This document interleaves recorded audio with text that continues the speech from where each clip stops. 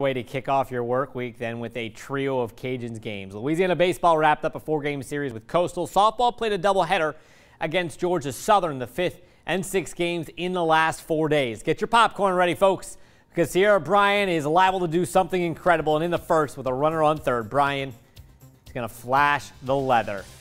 A diving catch here in center field. Then she holds the runner at third, keeps the Eagles scoreless. Bottom first, Bryan on second. Kendall Talley, she'll slap a single to right field. Cajuns going to go on top 1-0. Later in the inning, it's runners on first and second. Jade Gutierrez, she will single up the middle to bring home Talley. The Cajuns with 3 in the inning. They take a 3-0 lead to the second. Eagles trying to answer with 2 runners on, but Summer Ellison, she's going to strike out Bailey Wilson to get out of the jam. She pitched 5 2/3 with 5 strikeouts and 1 hit.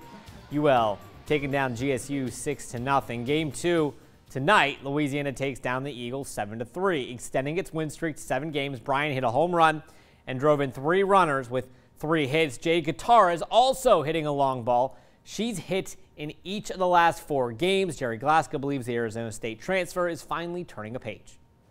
I think we're finally seeing her get comfortable. You know, she scorched the ball earlier. I don't know, was that game or the first game? She scorched the ball. They actually caught out in right center field. And she's a very good opposite field hitter. And I think when we see her start doing that, going both ways, it's going to really make her dangerous. Over